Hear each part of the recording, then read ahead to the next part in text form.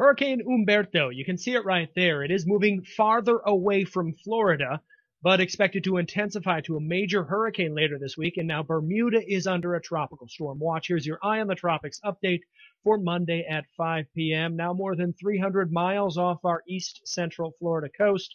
You can see the eye there and some convection, some billowing clouds adjacent to the eye wall. So it's expected to continue strengthening as it moves farther away, drawing in drier air in from the north. That's why it's just so dry in central Florida today. It is still our wet season, but we get a break from it over the next few days. We will get some of the swells, the wave energy from distant Humberto as it moves farther away along our Florida beaches over the next few days. But there's the latest forecast track. We are watching another area, a disturbance that could be a tropical depression within a day or so. Hopefully this can follow Humberto out to sea, but we'll have to keep an eye on it.